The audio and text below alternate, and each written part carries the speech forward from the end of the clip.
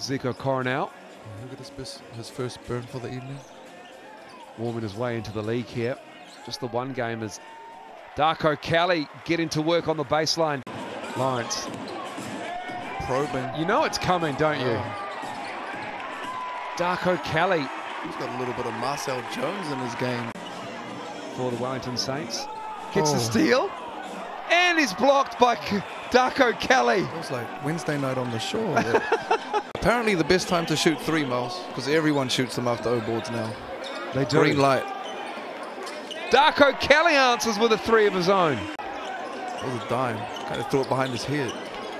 Lawrence again in the paint, this time on the kick out. Ooh, back to back. We've got a big game, I think it's tonight, excuse me if I'm incorrect, against Mongolia in the Olympic qualification. And a win against Iran as Jack Andrew gets to the cup with the finish from 3-point land. Spearheaded by Tohi Smith-Milner's 6 made 3s. Darko-Kelly in transition just pulls up. Just hold it and try and go for one shot to end the quarter. Give the Saints the last possession.